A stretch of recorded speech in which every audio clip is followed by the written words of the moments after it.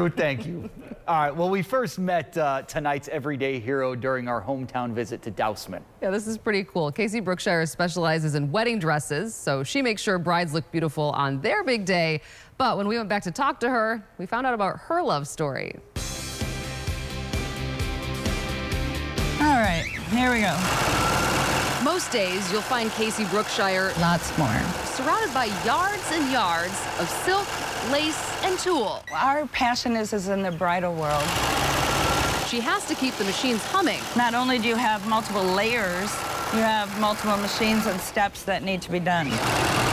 This year alone, she's altered 450 formal gowns. There's no more important time in a girl's life, in a woman's life, than that day.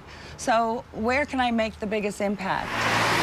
She's run Casey's Creations on Main Street in Dousman for more than 20 years, taking up sewing as stress relief. So I picked up a piece of cloth one day at a fabric store. I picked up a pattern another day. While it wasn't love at first stitch, it stuck. So you went from hating sewing to loving it?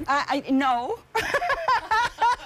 I don't think I'd say that. She calls teaching herself to sew a process. Okay. Which is how life can be, too. I found out that I don't make mistakes. In a quiet corner of Brookshire's shop If I always do it the same way. is her husband, Homer, her high school sweetheart. We had what we considered 1976, the summer of love. We went different directions. 20 years later, I was at the point where I wondered what she was up to. Homer tracked down Casey's mom and wrote her a letter, which is what eventually led Casey's Creations to open in Dousman. It was no time at all before he drove his chariot down to Missouri and brought me back to Wisconsin. The inseam's 28 inches. Homer is an engineer by profession. What are the benefits of having a mechanical engineer on staff? Oh, let me tell you, sometimes I think I'm Tom Sawyer, that I taught him what I didn't care to do. The busy stuff. And then she puts it all together with her magic. A little bit of magic That's a customer. and a lot of love, I tried to retire, but now I work for my wife. working together to make sure someone else's big day is perfect. I'm really happy that I took that path in this direction because of the people that I can impact.